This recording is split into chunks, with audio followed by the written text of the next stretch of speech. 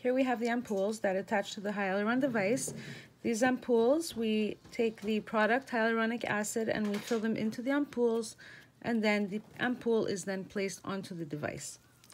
So I'm going to talk about today how to fill them.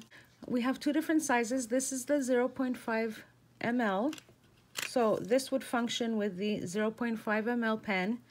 And here we have in the white package a 0.3 ml.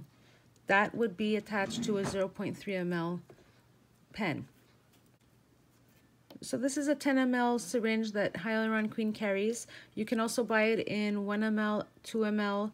It can come in different quantities, so this may differ in size. The ampoules are always the same. And the hyaluronic acid is specifically cross-linked to use with the Hyaluron device. So now I'm going to make sure that the expiry date has not passed. Make sure they're sealed. I'm going to demonstrate today on one, so I'm going to put the 0.5 ml ampoule aside, and I'm going to demonstrate today on the 0.3 ml pen. So I'm going to take my device and I'm going to open up the device. So the difference of the two, you'll see this one is yellow and this one is white, and the size is a little bit different. The 0.5 ml holds a little bit more product than the 0.3 ml would. I'm going to begin by opening up the device all the way. Now, if you look closely, you can see the numbers here on the pen. So a 0.3 ml ampoule, when this is pulled all the way, will come to 30 0.01 ml injections. Each line represents a 0.01 ml. You're going to open it all the way until you can't twist anymore. You're going to take your ampoule,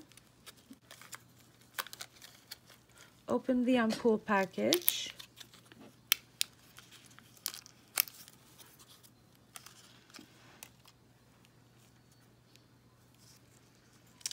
so this is the ampoule. It's a little bit hard to see, but there is numbers on the ampoule, and these numbers go all the way from 0 to 30. And this here is the plunger. You're going to see the black part of the plunger. The tip of the plunger is moving in the ampoule right now. If you pull it completely out, you're going to have the two pieces like this here. You're going to have the plunger and you're going to have the ampoule. You're going to put the plunger aside on a clean surface. And I want to fill the ampoule to a full 0.3 ml. I take my hyaluronic acid. Do not fill the ampoule with needles. If you do it with the needle attached to the syringe, then you will get air bubbles in your ampoule. And we are trying to avoid that. So you're going to take the end of your syringe, which is flat. Looks like this. If you look at the ampoule, there's two ends. There's the end that I pulled the plunger out of. That was in the pen, I pulled it out. So you have the end where the plunger came out, and that's going to be replaced in that end. And this is the end here. It's a little bit flatter surface. This goes flush to the skin of where you are injecting. So right now I'm going to put the product in the end that I pulled the plunger out of. I take my hyaluronic acid. You don't want to do it with a needle because you'll get air bubbles in the ampoule, and you don't want to be injecting any kind of air bubbles into your skin. We're going to place the end of the syringe with no needle and the end of the ampoule, the end that I took the plunger out of, and we're going to make them meet. I'm going to show you the transfer of the product now. You have to really be careful because the product will transfer completely clear. You won't be able to see it. Many people think that the ampoule is still empty, yet it's full of product. So you want to keep an eye on that and make sure you watch the product enter the ampoule. Also, keeping your thumb pressure very light on the syringe, because if you press too hard, the product will transfer too quickly and you'll have product loss. So you want to put very little pressure on the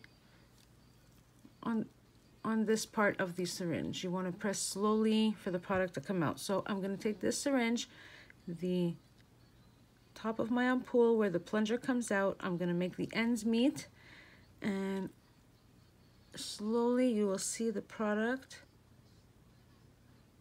enter the ampoule. Slowly, I'm going to do it very slow. Hopefully you could see it right there. Now I'm going to leave that space.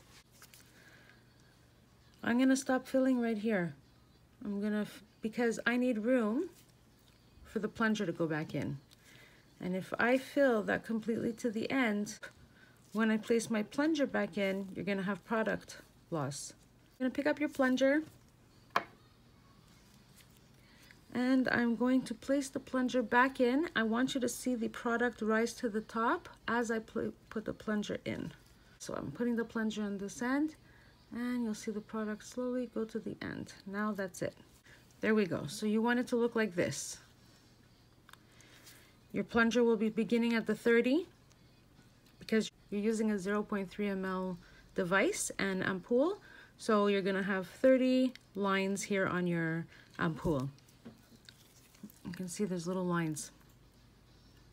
And it goes up by 5, 10, 15, 20, 25, 30. So your ampoule will be until the 30. So now it's going to look like this. It's going to be long. You do not want to pull the plunger back out because you won't be able to get it back in. There'll be an air bubble. When you pull it out, this product's going to stay here, and there's going to create an air bubble right here. So when you go to replace it back in again, that air bubble is going to push out all the product from here. And you'll have product loss. And also having bubbles as you're injecting can increase the risk of infection. So we want to minimize that and just know from the start how to load the ampoule properly. And this is it. So when you're ready to load into the pen, this is what it's going to look like. It's going to be full. So you have 30 little lines on your ampoule, and you'll have 30 lines on your pen. It's going to open up till 0. That's the end of your device. You're going to place the ampoule all the way in and turn.